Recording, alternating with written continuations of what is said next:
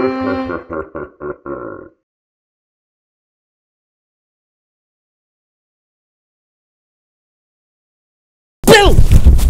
God damn it. Ow. Ow. I tripped on my ghost sheet. Well, this is going to be a terrible episode. Season's greetings, nitwits, and welcome to Knitting Time with Willie. My name is Willie Muse, joined as always by my co-host Nicholas. And as you can tell from that flawlessly executed scare that I just pulled off, today is my Halloween episode.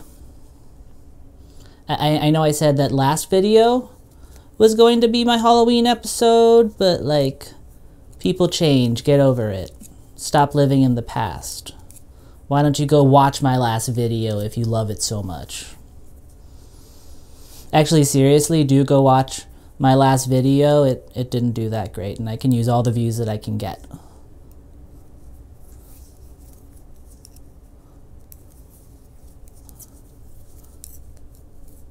Anywho, since I love Halloween like the basic white lady that I am, I wanted to do something really special for this one. So I gave a lot of thought about what the ideal Halloween episode of my show would look like, and since one of the things I do on here a lot is talk about bad movies, I figured finding a so bad it's good Halloween movie would be the perfect video for me to make in order to best honor the spirit of the season.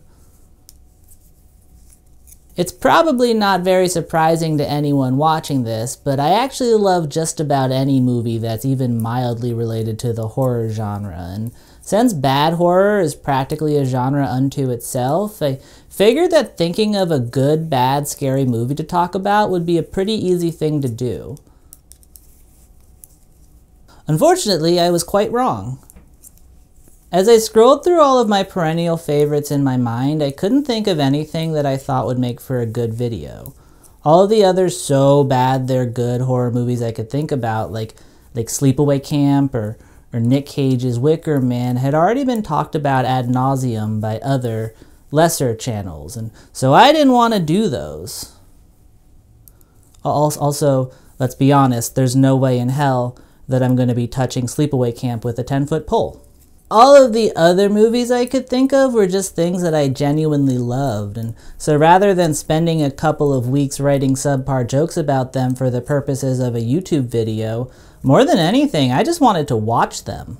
One movie in particular got me thinking like, wow, I need to watch that movie before the month of October is up, and that's because I watch it every year around this time, and that's because it is my absolute favorite movie ever made in history. It is called Ernest, Scared, Stupid, and I believe it to be the single scariest kids movie ever made.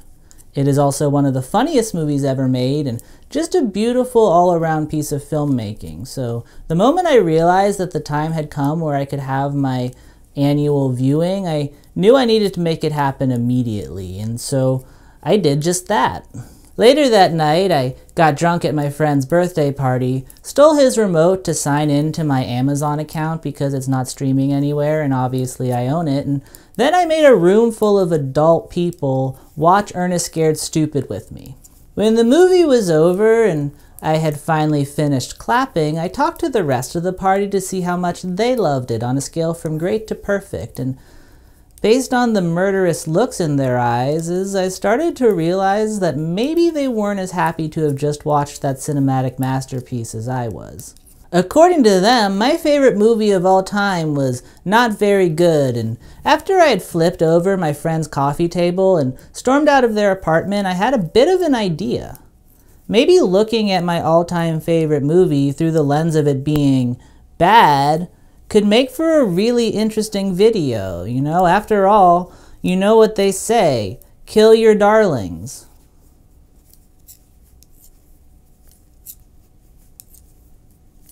So now, despite all logic, I will be discussing Ernest, Scared, Stupid as though we were living in some weird alternate universe where it is considered a bad movie. And just as with both of my other bad movie videos, I'll let you guys know if it was bad, if it was fun, and if I learned a lesson along the way, which I can't imagine that I won't because this movie is bold and it contains multitudes.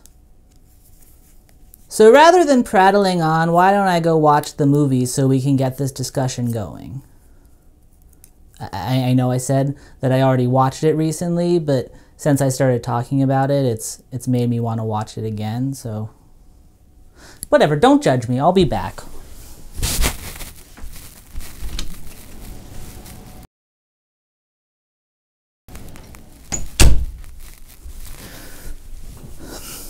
Alright, it's still perfect. Let's do this thing. Ernest Scared Stupid is one of many films in the Ernest series, which follows Ernest P. Worrell, who is a character that's kind of like a redneck version of Pee Wee Herman. I don't know if I'm allowed to say redneck, so on the off chance that it's offensive, just know that that's the movie's term, not mine. They call Ernest a redneck a lot. Ernest is played by an actor named Jim Varney, who is absolutely awesome and who you probably recognize even if you've never seen an Ernest film. And that's because he's the voice of the Slinky Dog in the Toy Story movies. It's unfortunate to me that so many people know him from such a lesser role, but that said, I guess not every film he was going to do would have been as good as Scared Stupid, so... I don't know, he had to make money somehow. Over the course of the series, Ernest goes to jail. He goes to camp, I think. He might have gone to Africa at one point. I hope I'm remembering that wrong because there's no way that aged well, but I'm pretty sure that's one of the movies. He saves Christmas, probably. I'm not positive, but that seems like something he'd do, so maybe. I don't know. Ernest does a lot of things, but I couldn't tell you for sure what any of them are because I've never seen a single film of his outside of the one we're about to talk about today, and I really do not intend on changing that anytime soon. And hearing that, a lot of you right now might be thinking something along the lines of, Willie, how is that possible? I thought you said that this was your favorite movie. That's madness. Madness, I say. And to you, I say two things. One, chill out. That is a very extreme reaction you just had. And two, yeah, exactly. Scared Stupid was the first Ernest movie I ever saw, and as far as I was concerned, they got it in one. I had no need for other Ernest films because I already had the perfect one right in front of me. Like there's no situation I could think of where I would be in the mood to watch an Ernest movie and not just want to watch Scared Stupid again. And watch it again I did. I bet if you were to ask my mother what her least favorite movie of all time was, she would probably say it's this one because she had to watch it about 8,000 times over the course of my childhood. We didn't own it because I don't think my mom would do that to herself, but if we were ever in a situation where we were going to rent a film, odds were better than not that I was going straight for Scared Stupid. I think what drew me to it is that it was kind of like a gateway horror movie. Like I said, I love all things scary and spooky and all that jazz, but I don't think I officially got into that stuff until I was in high school because for a long time I was just too much of a scaredy cat goody two-shoes to bring myself to watch any of it. Ernest Scared Stupid had just enough silly humor and bright colors that I felt okay watching it, even though I was an easily frightened wimp. It was kind of like the training bra version of a horror movie, you know, like not quite the real thing, but just enough to get you used to it. I'm not entirely sure why I used training bra as the comparison there. There's probably a much better analogy that's not nearly as creepy, but... well, frankly, I'm too lazy to think about it now, so what's done is done. And none of that is to imply that this movie isn't scary, because that is not the case. In fact, I would argue that it's a lot scarier than a lot of the horror movies I was too scared to watch. I just didn't realize it because it was marketed as a comedy first and foremost. But no, man, this shit is absolutely fucked up. Like I'm not even being hyperbolic when I say that there are certain scenes in this movie that scarred me emotionally and greatly contributed to turning me into the anxiety-ridden wreck of a human person that you see before you today. There's one scene in particular that I'm pretty sure is the reason I'm an insomniac now, and if you've seen this movie before, I'm pretty sure you know which scene I'm talking about. If you haven't seen this before, then why don't I start breaking down the plot in more detail so you can know exactly what scene I'm talking about, because, well, if I have to be emotionally scarred by it, then you should too.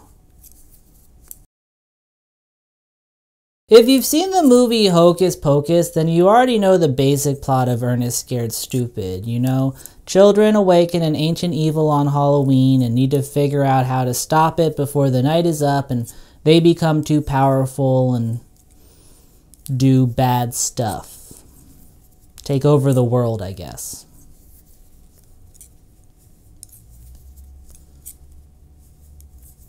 I assume that the implication of Hocus Pocus is that if the kids don't stop them in time, the witches will eventually take over the world. And now that I'm saying that out loud, if that is the case, then I would very much want a sequel that's just like a war movie, but it's about the entire world's militaries fighting 3 witches as they go on like a bloody onslaught in their quest for world domination. That sounds pretty awesome. I would definitely watch that film. In any case, the plot of this movie is basically the same as the plot of Hocus Pocus, only instead of witches, it's gross-looking trolls. And also there's a dumb southern man in the center of everything. And before all you Hocus Pocus heads out there go and start calling shenanigans, just know that Ernest Scared Stupid came out 2 years earlier, so if anyone is ripping anyone off, it's Hocus Pocus. Which is not to say anything negative of Hocus Pocus, because I would never. That's probably my second favorite movie. If anything, I firmly believe that more movies should use this exact format, because truly the only thing I ever want to see from a movie is just like nice shots of fall in a small town, a little bit of magic, and then children being put in a bunch of dangerous situations that are bound to scar them emotionally for the rest of their lives. But that said, I do still feel the need to point out that Ernest Scared Stupid came first, because in case it wasn't clear, I love it very much, and I want to make sure it gets its due. But anyways, like Hocus Pocus, Ernest Scared Stupid begins in Puritan times, where a mob of angry pilgrims has just subdued the film's central antagonist. Well, actually, technically, it begins with an awesome montage of Ernest making silly faces while public domain horror movies play, but that doesn't really have much to do with the plot, so we should probably start with the angry pilgrim mob. From the get-go, this movie seems to actively be trying to make children empty their bowels from fear, as evidenced by this opening shot of a little girl being chased by this film's answer to the Sanderson sisters, Trantor the Troll.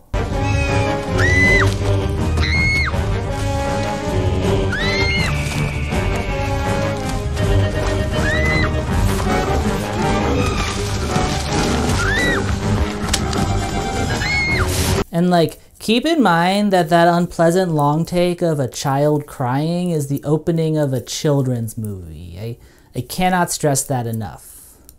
Although, thankfully, before we're treated to a bloody shot of her being mauled to death by a troll, she's saved by a bunch of villagers with a net.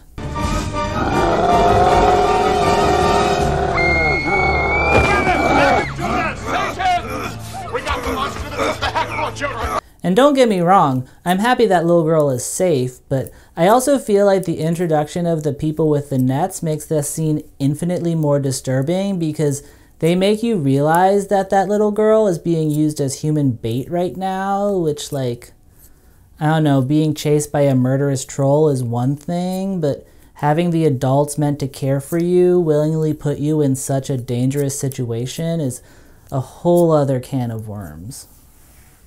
You can tell how little they care for that girl's well-being by the fact that they catch her in the net with the troll, which, like, probably not a very pleasant moment for her.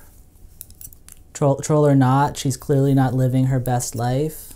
That little girl's inevitable PTSD notwithstanding, the troll is captured and taken care of in the only logical way, by being buried alive by a mob of angry, torch-wielding townsfolk. They also plant a sapling over the gravesite, I presume because they already have their shovels out and they're doing their best to improve their carbon footprint.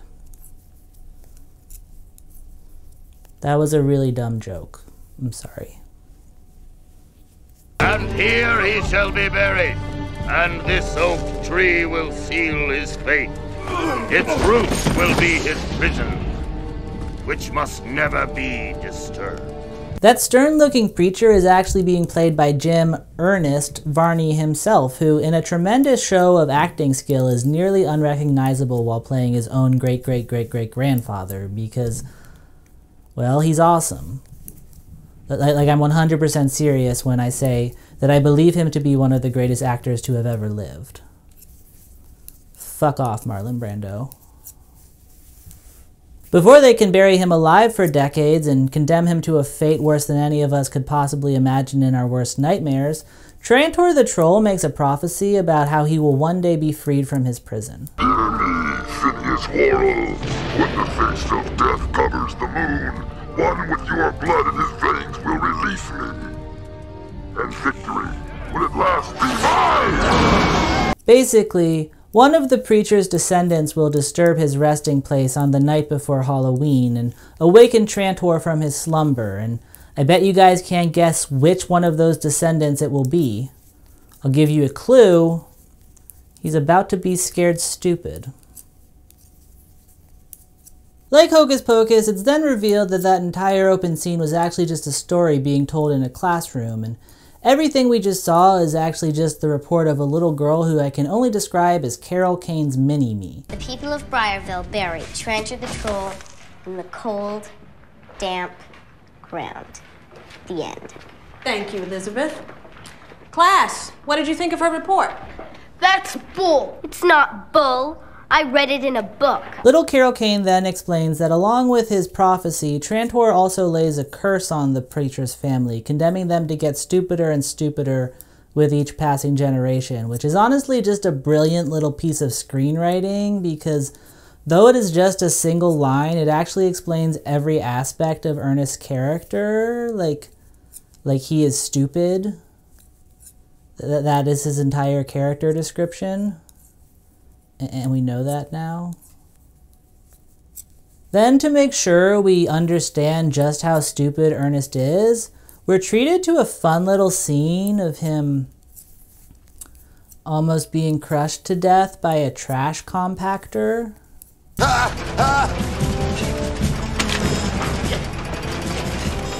No, don't stick my head in those gears. It's me or you, and I have a family at the doll factory.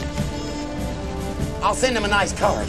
You'll never get away with this, Ernest. I know where you live. That scene is a really good example of a thing that happens a lot in this movie, which is that they try to add levity to an otherwise dark situation by throwing in some comedy, but they end up making it way worse because the comedy in question kind of just reads as Ernest being severely mentally ill. Like, at one point he's referred to as a multiple personality because, well, he seems to have multiple personalities, and while I think it's probably safe to say that he's not a textbook accurate portrayal of DID necessarily, I definitely do think it's fair to say that he seems to not be fully in touch with reality in a way that's more than a little concerning. Even when he's not completely dissociating, there's always something a little bit off about Ernest. Like, there are a lot of times when he'll be like cracking jokes during moments of extreme peril, and though that's definitely part of the character's charm, it also makes me want to be like, do you not see the giant scary troll that's trying to steal your soul right now, or what's going on here, buddy? Now, right now, a lot of you are probably heading to the comments to say something along the lines of, "It's just a children's character, Willie, you're overthinking it." And to you, I say, yes, of course I am. This is YouTube. That's what we do here. Like, do you also go to WWE matches and scream fake at the ring? Because that's basically the same thing. Also, I'm making an hour-long video about Ernest Scared Stupid. Do you really think I care what you think? The reason that Ernest found himself in that trash compactor is because he is the local garbage man for a small southern town, and as you can guess by the fact that he almost died on the job, he's not a very good one. As we learn in the following scene, he's been neglecting his job a little bit. Sheriff. I've just come from the Hackmore place. It's an absolute mess. It violates every code on the book. I want it cleaned up, and I want it cleaned up immediately. Well, Mayor, I served the papers, and Ernest said he would get right on it. If he can't handle it, you fire him. And like, granted, I don't know much about how small-town government works, but I'm fairly certain that the chain of command there isn't mayor, sheriff, garbage man. Like maybe I'm wrong, but I don't think that there's any place in America where the sheriff has authority to fire a garbage man, because like, I'm pretty sure they're completely different departments. Still, maybe this town is something of a police state, and since Ernest doesn't want to lose his job, he does as the sheriff says and goes to the house of old lady Hackmore to clean the garbage off of her lawn, a chore he's been putting off because Ernest seems to be afraid of the old woman because, well, she's genuinely a little bit scary. Will, nobody home. I guess they're out robbing graves or biting the heads off chickens or whatever's in voodoo vogue. For my property? What are you doing here? She's played by Eartha Kitt, who, if you don't know who that is, then how dare you? How the fuck dare you? I think that, like Jim Varney, most of you will probably know her from a voice acting role she had in a Disney movie because she played Yzma in The Emperor's New Groove, but if that is all you know her from, then go look her up immediately because she's a badass and she deserves all of your respect. Her character here is depicted as a crazy lady at the edge of town, and like I'm not entirely sure if she's supposed to be a witch, but she might be.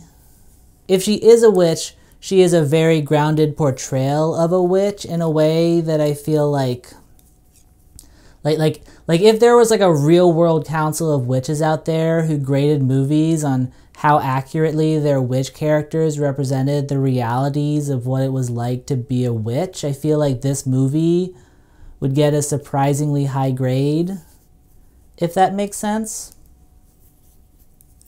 She doesn't really have powers or anything like that. She's just an eccentric woman with a lot of knowledge of the occult and some spell books and stuff in a way that feels weirdly grounded for a movie like this. Although, that said, based on the timeline of the movie, there's also a solid chance that she's immortal, so like, who knows?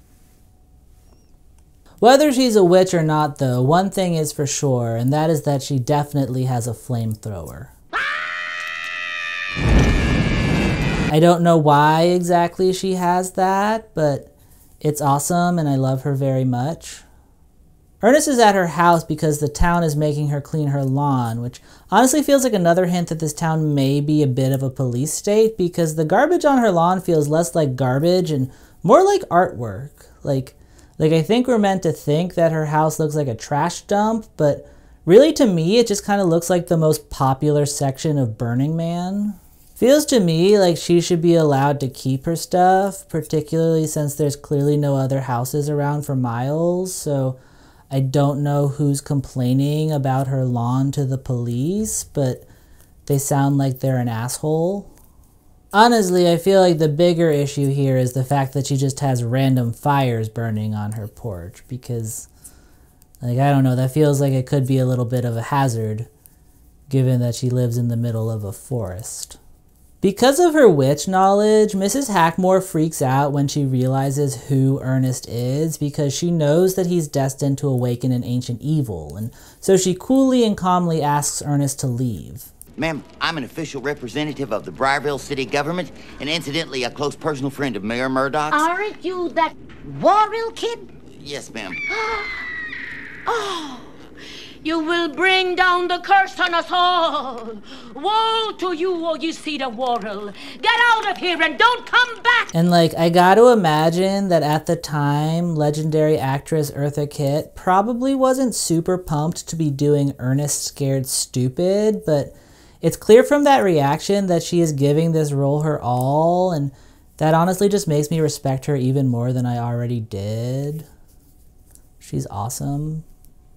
To make sure that Ernest leaves her property, she then uses the aforementioned flamethrower.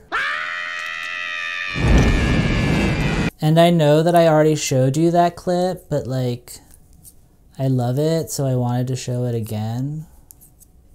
While Ernest is narrowly escaping a horrible fiery death, on the other side of town, our three young protagonists are getting ready for Halloween. And as with all other movies I cover, I refuse to learn the characters' names unless absolutely necessary, but it's a main kid with a bowl cut, the Carol Kane girl from earlier, and a kid with glasses who looks like he'd be really mean to me at a gay bar. The kids are setting up a haunted house, and like, I know that they're children, and I don't want to be mean, but it's terrible, and they should be ashamed of themselves for it. See, they'll come in here and go through that door and up this way, where Joey hits him in the face with a mop. A wet mop. Then, they'll have to crawl through all these peeled grapes while I'm screaming, "Where are my eyes? Don't step on my eyeballs!" Gross! But I love it. Thankfully, that piece of shit doesn't last long though, because the two town bullies, who also happen to be the sons of the town mayor because there are only 4 families in this town, come and destroy it. And though the movie paints this as a cruel act, I actually think the bullies are heroes and the kids should be grateful for ridding the world of their god-awful haunted house. The kids don't seem to see it that way though, and so Bullcut goes to Ernest to ask for his advice on what he should do next because, well, Ernest seems to be an integral part of this friend group. Like he's kind of like the 4th musketeer of this group of 10-year-olds. And right now some of you may be thinking that he's just some weirdo who's only friends with young children, but that's not true. This is a 90s movie, so he's also friends with a weirdly smart Jack Russell Terrier. He's a lot like other adorable dog sidekicks of the time period, only he's better because his name is Rimshot, which sounds like rim job, so I always giggle when I hear it. When he hears about Bullcut's problems, Ernest tells him that they need to build a treehouse that's high enough that the bullies can't get to it. And so like the friend that he is, he takes the young children into the woods in order to help them find a proper tree to build it on. And, well, I bet you can't guess which tree they pick. I'll give you a hint. It's about to scare Ernest stupid. The fort they build is the kind of badass domicile that makes me hope that I too might one day be a homeowner, and it does serve its purpose because when the bullies come to try and fuck with the kids again, they get their asses handed to them. The kids attack from the high ground using extremely badass 90s kids weaponry like a dog food cannon and a pizza launcher, and while their arsenal is undoubtedly cooler than anything that actually exists in the real world, it also feels a bit unnecessary to me. Like I feel like if I were those kids, I'd probably just whip a bunch of rocks at the bullies because it's a lot cheaper and it would probably hurt them a lot more. Although that said, I guess they do heat the pizza up before they launch it, so maybe they're just a little more sadistic than I am and they're trying to scald the bullies, which, like, I respect it. There are no rules in love and war. Whatever the case, I do think it's extremely impressive that they seem to have created these weapons in the span of a couple of hours, while simultaneously building a full treehouse from scratch. I don't know why they didn't apply that same engineering prowess to their piss-poor excuse for a haunted house, but I guess that's a question for another day. Old Lady Hackmore finds out that the guy destined to unleash an ancient evil built a house on top of the tree that's planted on said ancient evil, and when she does, she is pissed. A whole world of trees, and you had to pick this one. Well, we didn't know this was your land, or we would have asked if it was okay. You will open the ancient door, and all that lurks inside. Flee this evil place! Flee! And like, I know you can't really force these things, but I do genuinely think that that little part should become a popular meme format because it has a million different uses. Flee this evil place! Flee! Flee this evil place! Flee! Flee this evil place! Flee! Look, I never said I was good at making memes, okay? Shut up. Ernest goes to talk to her, and she seemingly tells him every single detail of the curse, which Ernest in turn comes back and tells the kids, and in doing so, he ends up accidentally freeing Trantor. He can only be awakened on the night before Halloween. Like tonight. When a worrel Like you. places his hand on a tree like this and says, Yea, I call thee forth, Trantor. but what are the chances of that happening?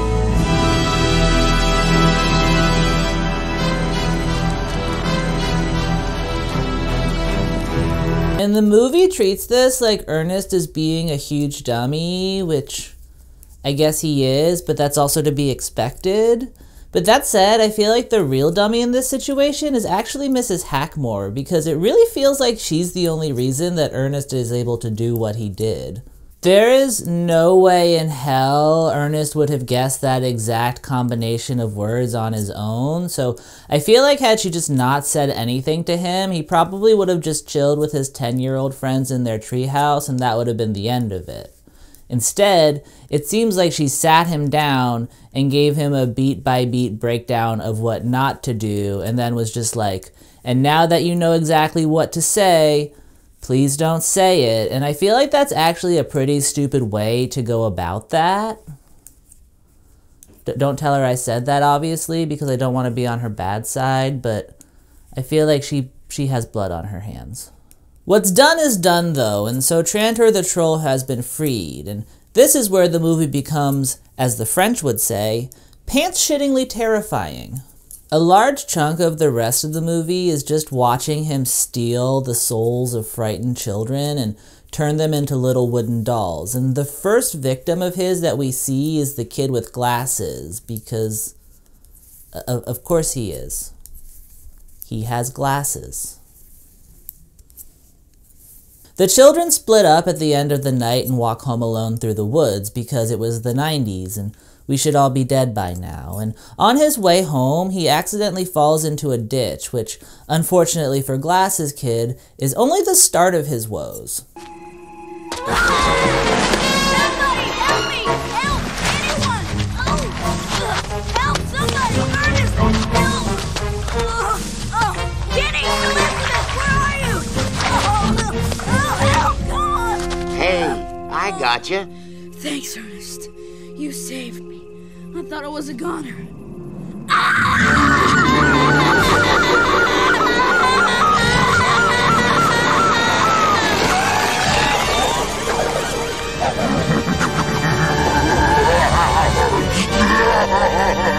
As you can clearly see, that is some intense bullshit for a children's movie. Like, for starters, Glasses Kid was screwed one way or the other, because even if the troll hadn't showed up, he would still be stuck in a ditch for God knows how long, so one way or the other, he's coming out of those woods scarred for life. Unfortunately for him, though, he meets a fate even worse than starving to death in a ditch, and so we're treated to the sight of him being painfully transformed into a wooden statue of himself screaming as the troll steals his soul, which is a depressing thing to watch happen to a child, and would have been even more unpleasant if the child in question didn't have glasses.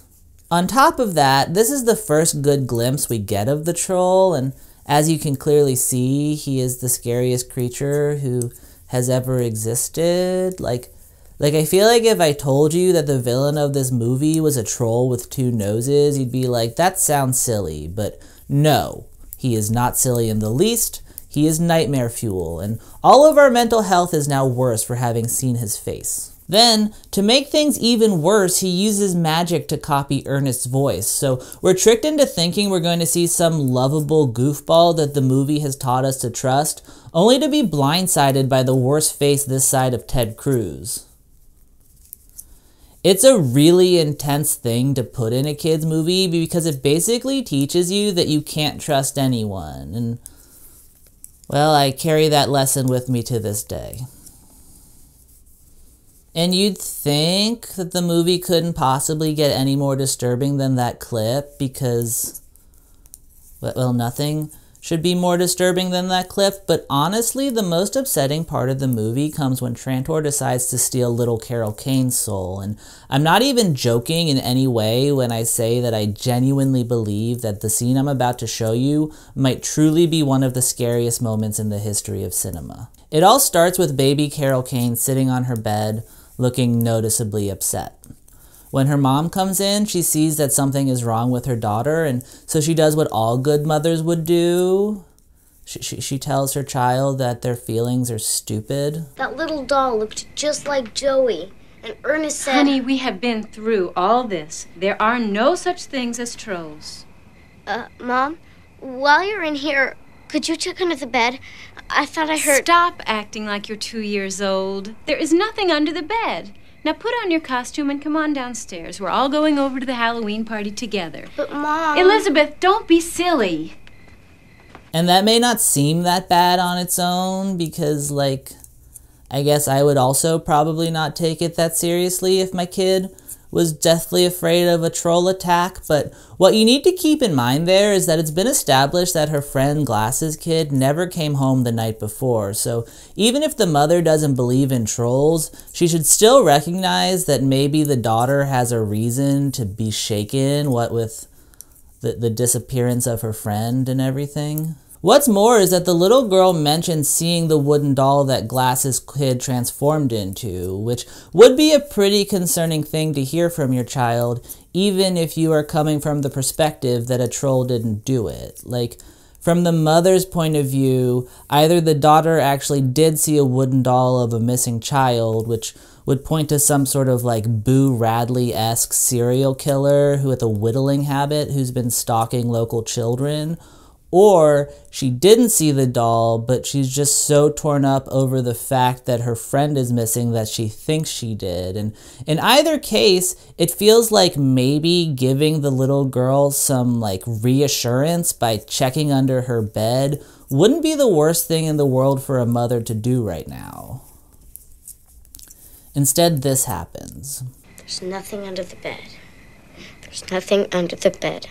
There's nothing under the bed.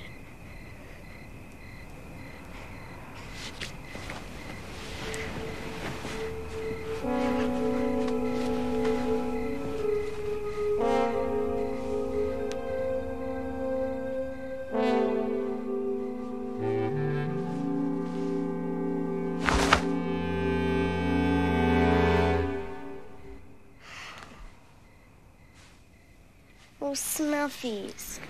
It's just you.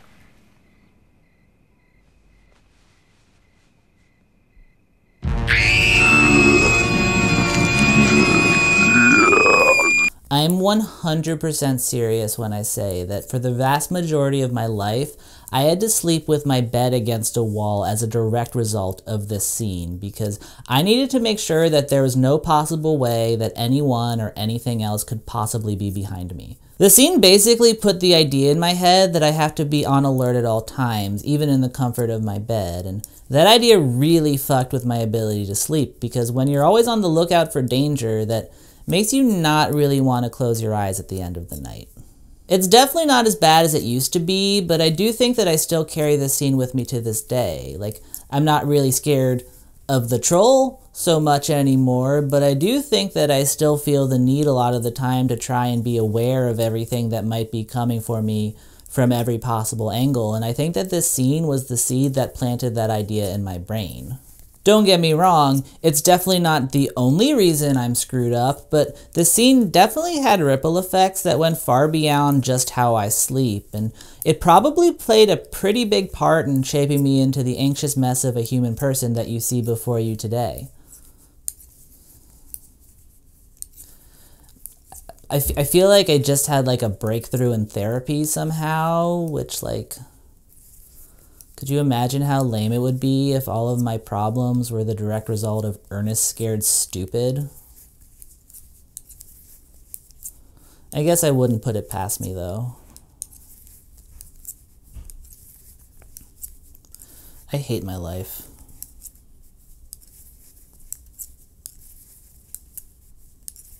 In any case, while Trantor is gallivanting around town having the time of his life murdering children, Ernest is doing his best to try and put his reign of terror to an end. After encountering the troll for himself, he goes to Old Lady Hackmore for advice, and she tells him through poetry that it's his responsibility to stop the troll. From the innocence of 5, an evil army shall arise. When blossoms shower down like rain, my dark kingdom will come again. There is one who can stop me if he will dare, with the heart of a child and a mother's care. Are there any more pictures? You've got to stop him before he gets the children. He's got to get 5 before midnight tomorrow night. Me? Stop that thing? You got the wrong guy. You are the direct descendant of the Reverend Phineas Worrell. It's your legacy. And so Ernest goes about setting traps all around town, which is exactly as bad of an idea as it sounds. Okay, Rimshot. Now bring me the stick. The stick, boy. Bring me the stick. Please, Rimshot. I was just kidding about that ugly thing, honest. Rimshot. Oh. I don't know who thought it was okay to sell Ernest a bear trap, but I feel like there really should have been like a background check or something. Sorry to get political. Ernest's troll hunting adventures reach a low point when he catches something in one of his traps, and he goes to show the sheriff and the mayor what he caught. Ernest, open it up. You want me to squash him flat, Sheriff? Just open the damn thing, Ernest.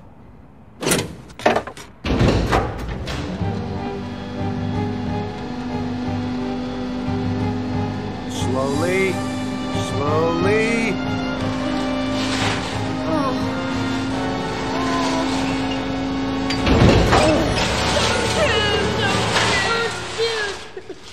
Some heads are gonna roll, ain't they, Daddy?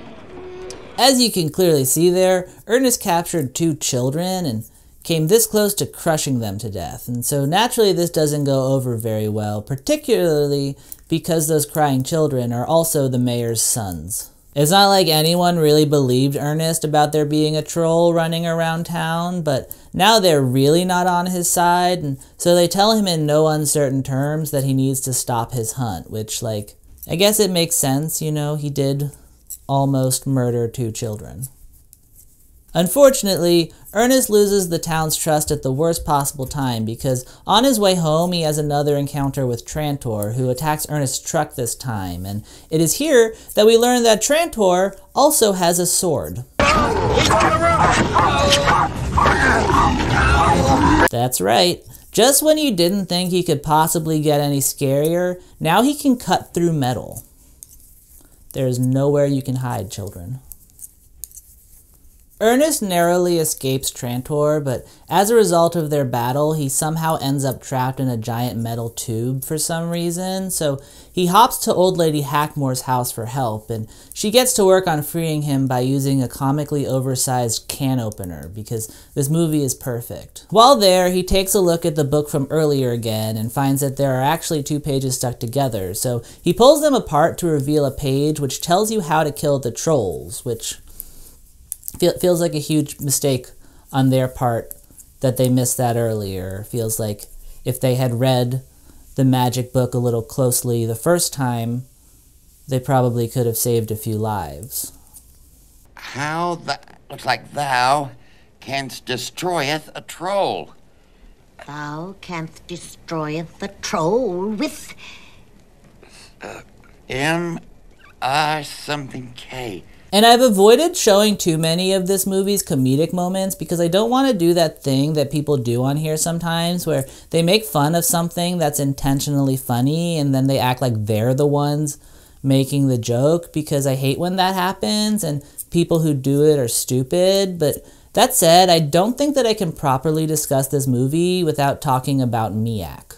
Just as I think this movie has one of the scariest moments in the history of cinema, I also think it contains one of the greatest jokes ever written, and that's what happens here in this scene.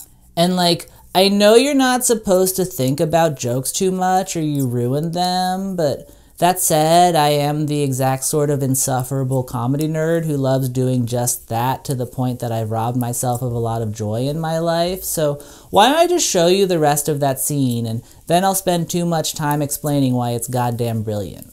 Looks like thou canst destroyeth a troll.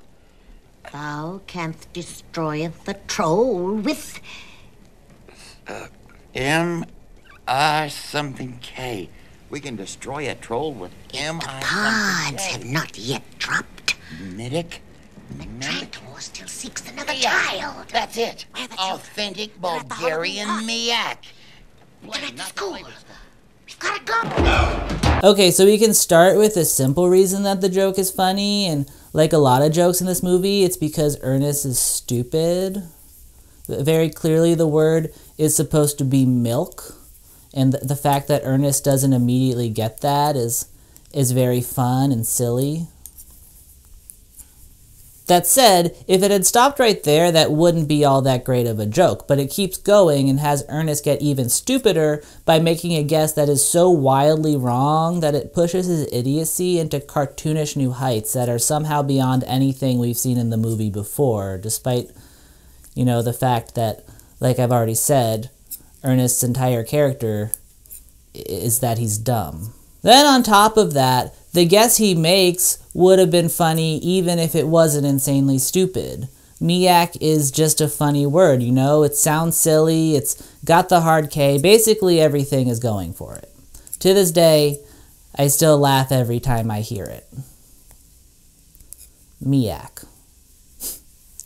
It's funny. Finally, to tie it all together, he is incredibly confident in his stupid guess in a way that's almost perplexing. He does not question for a second that his terrible guess is right, and that Miak is what's going to rid the world of trolls. And not only that, but he seems intimately familiar with whatever Miak is, to the point that he knows that it comes from Bulgaria right off the top of his head. He almost treats it like it was so obvious that he should have thought of Miak before, despite the fact that it kind of seems like he's the only person in this world who has any idea what Miak is. Also, not for nothing, but a lot of this joke happens kind of in the background of the scene, which, while I don't know if that makes it funnier, it definitely adds a level of subtlety to this stupid joke in a kid's movie that I really, really respect as a writer.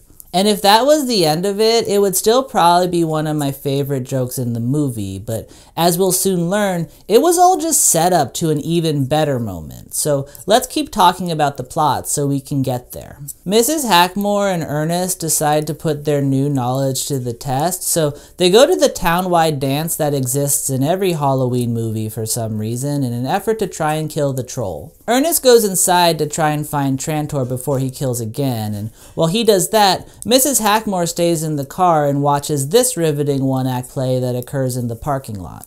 Look, you wanted to be in the costume competition, and this is the costume you picked out at the store.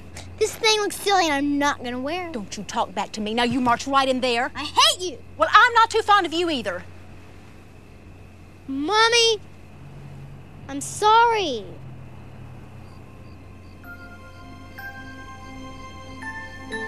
I love you. I love you too.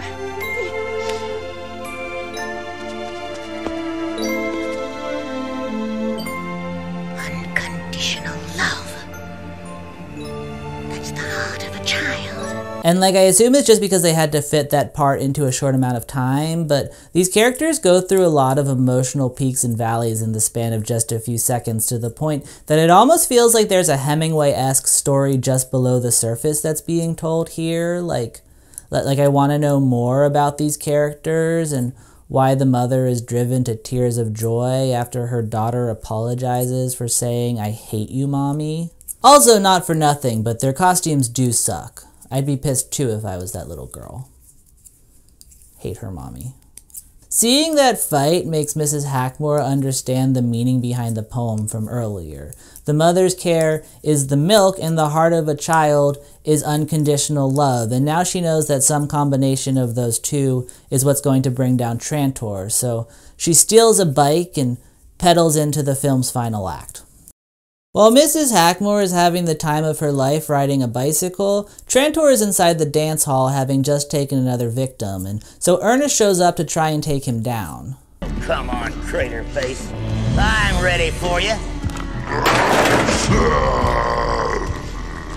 Let's see how you like a little Miak. Miak? Yeah, Miak. I bet you thought I couldn't find any this time of year. Well, I'm a little too resourceful for you, a little too light on my feet. So come on, eat Miak and die.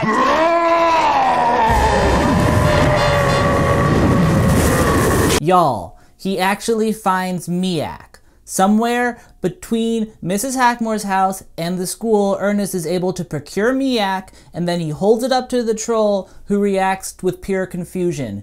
It is so good. Nothing I ever write will ever be funnier than that, and I am totally okay with it. Unfortunately, the Miak doesn't work, and so Trantor trounces Ernest, and in the process ends up stealing Rimshot the dog's soul and turning him into a wooden statue. I won't show you how that actually plays out because it's heartbreaking and I don't want to ruin your day, but just know that it is the saddest thing that has ever happened in the history of Earth, and this movie is an emotional roller coaster. From there, shit pretty much just hits the fan. With the kid that he killed at the dance, Trantor now has enough souls to bring his plan to fruition, and that plan basically just entails him creating more gross trolls to wreak havoc on the world. At the same time, Bullcut Kid has also figured out that the trolls are weak to milk, and so he and the rest of the town kids have showed up to the haunted tree with a bunch of dairy-filled super soakers in order to put an end to the monsters. Most of the rest of the movie is just watching gross, slimy creatures get sprayed in the face with dairy products, which is...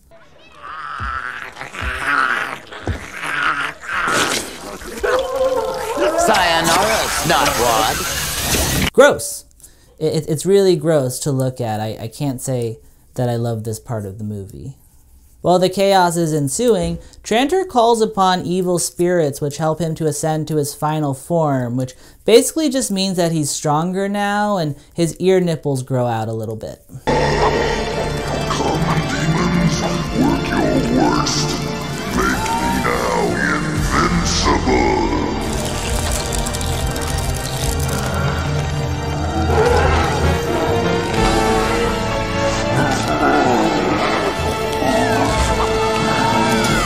He arises from beneath the tree and chases Bullcut, who tries to put a stop to him using milk, only to be met with this absolutely terrifying response. I've grown too strong for that. Not even milk can stop me now. Bone chilling.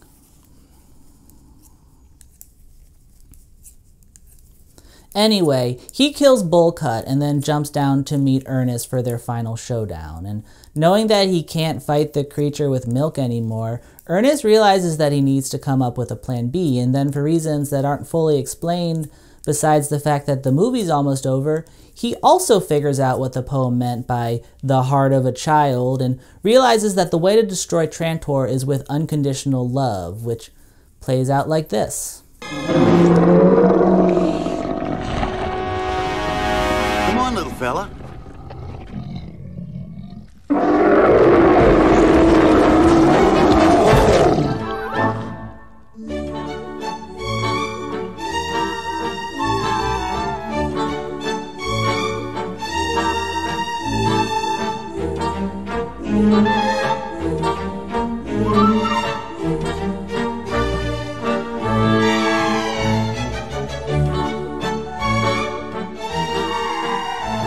Oh, you're so cute. I am not making this up. That is how the movie ends. It is perfect. And like, I would argue that there is a bit of a paradox there, because I feel like if you love something unconditionally for the sole purpose of killing it, then that doesn't really count as unconditional love anymore. That said, though, I won't delve too deep into it, because this is, after all, Ernest Scared Stupid, and I've already spent too much of my brain space thinking about it, so I feel like we should probably just move on. But yeah, the troll is killed, all the dead kids come back to life, Ernest is reunited with his dog. Fade to black on the greatest movie ever made. No, it's perfect. Fuck you. Obviously. Yeah, I realized that I love this movie even more than I realized. I don't know why I said it like that. I'm not joking. Watching this movie for the purpose of making this video made me appreciate all of the parts of it that I love all that much more. Like, after looking at it with a microscope, I feel pretty confident in saying that all the funny parts are genuinely funny, and all of the scary parts are genuinely scary, and all of the good parts are genuinely good. There are moments here that still genuinely freak me out, and there are parts that still make me laugh without fail that I couldn't show you, you know? Like this part where Eartha Kitt fights a troll.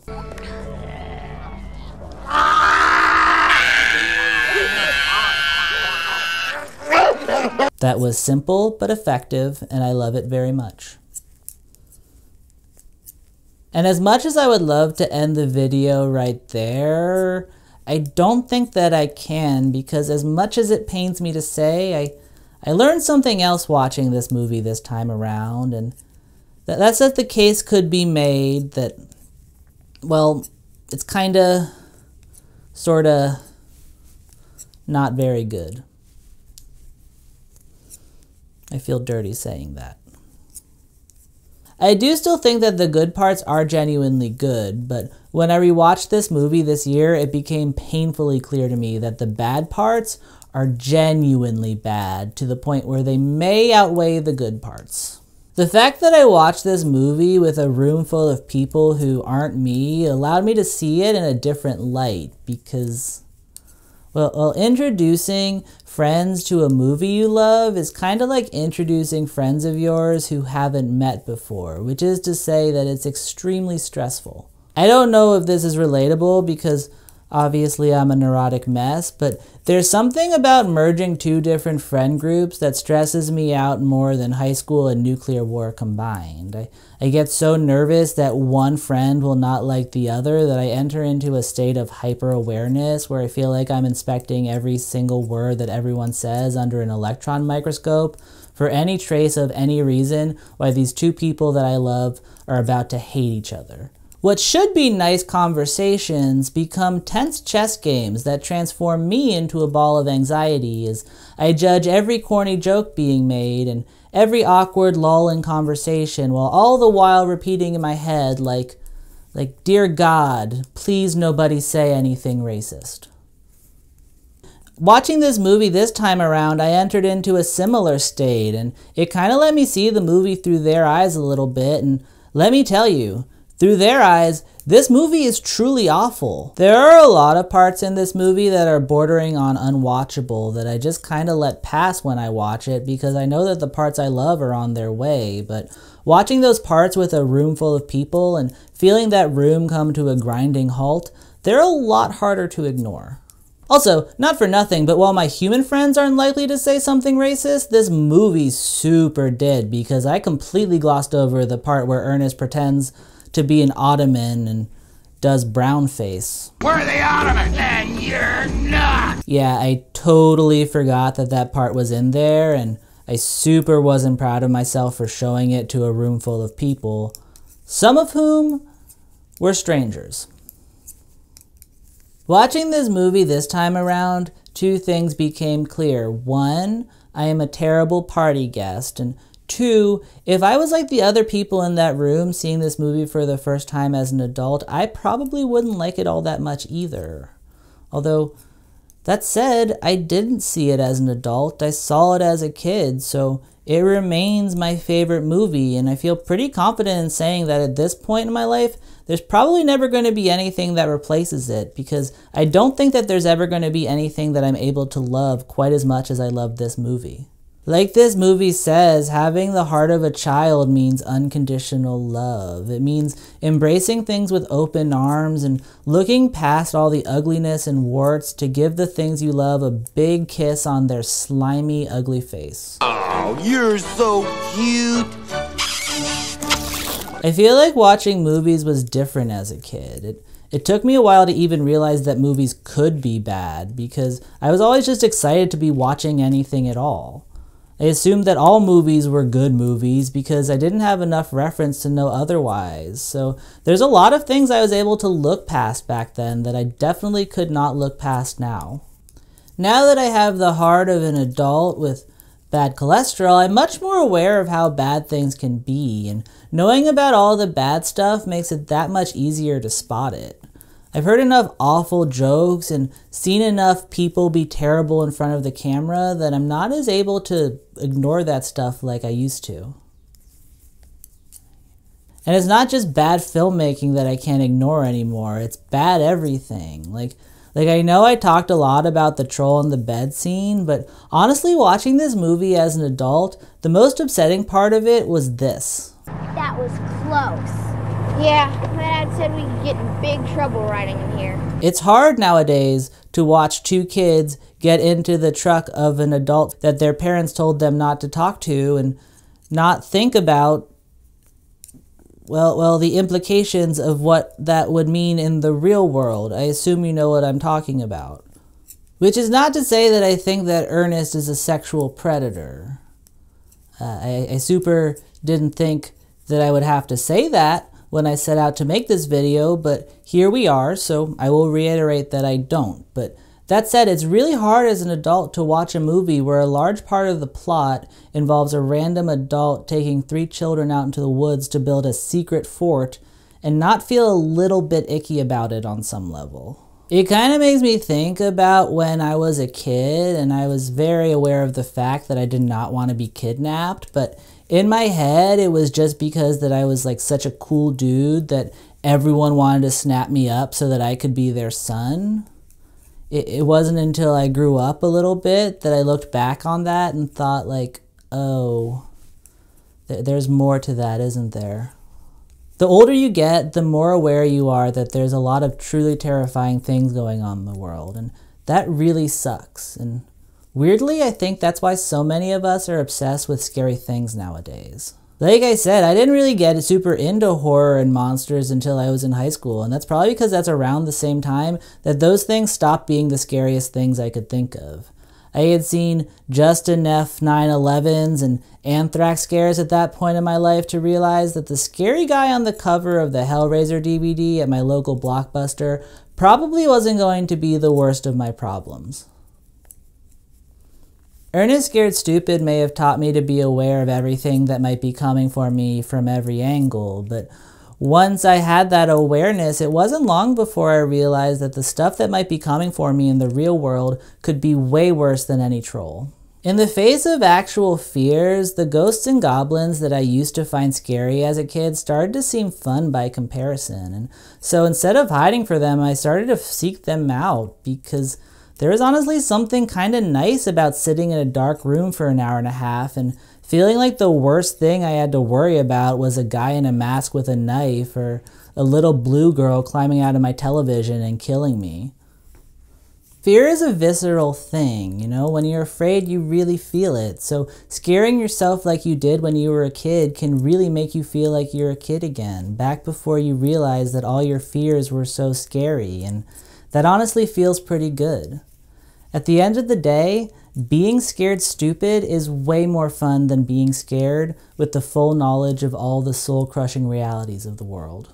So no, this movie is probably not very good, but I will always love it because when I watch it, it makes me feel like I did when I was younger, before I realized that movies could be bad, and the worst thing I could think of was a troll in my bed. Watching this movie makes me feel like I did back when I had the heart of a child, and the heart of a child is a very powerful thing.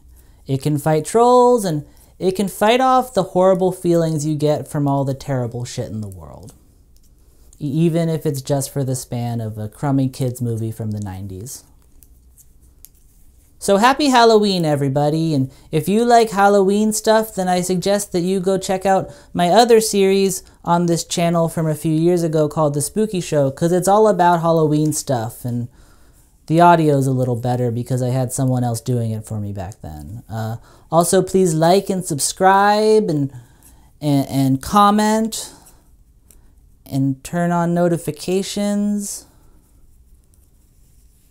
I don't know, whatever you've heard other YouTubers tell you to do that for me too. I'm not very good at this. In any case, goodbye. Happy Halloween, nitwits.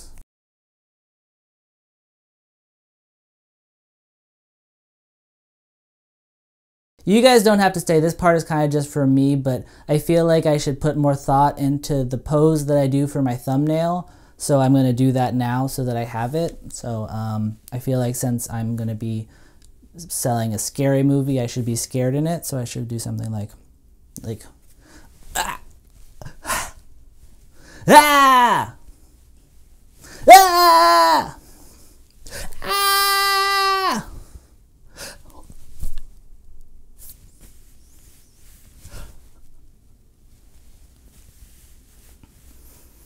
Hopefully one of those is usable.